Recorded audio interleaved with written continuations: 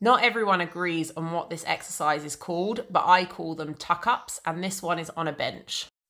Doing it on a bench is a little bit nicer than doing it on the floor just because you can hold on to the bench and it gives you a bit more purchase, but you can ultimately do this on the floor.